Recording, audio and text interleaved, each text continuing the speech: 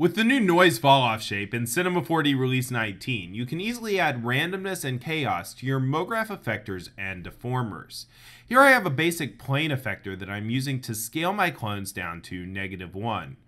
All of the interesting animation that you see here is coming from the Noise Falloff shape. So I could be using something like Box, but instead I'm applying a noise field as the falloff for my effector.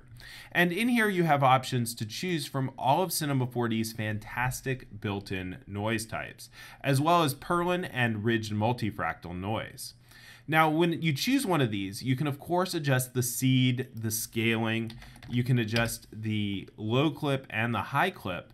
And in order to more easily visualize the noise field itself, you have the option to show this noise box. So here we're showing it in the X plane. We can also show the Y plane and the Z plane. And now you can get a really good look at the noise field that is set up for the fall off of this object, and how the various clipping and scaling is going to affect that noise field.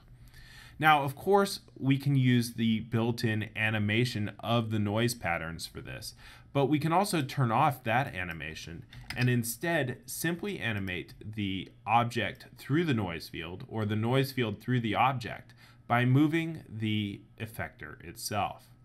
So there's lots of different options for creating some really unique effects with this Noise Falloff shape. Now, of course, this applies to deformers as well. Here I have a scene where I'm using a collision deformer to transform a basketball into a football.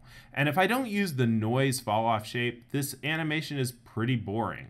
But by adding the Noise Falloff shape, I'm able to add some chaos into that transformation and make it a lot more interesting.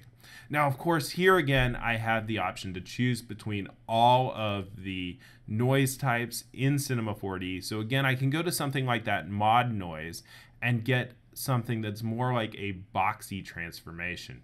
And we can, of course, continue to adjust the scaling, and we can show the box in order to get a closer look at the noise pattern itself.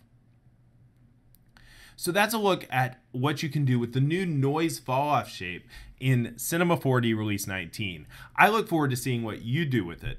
And if you enjoyed this tutorial, please like, share, and visit Cineversity.com for more great Cinema 4D tutorials and resources.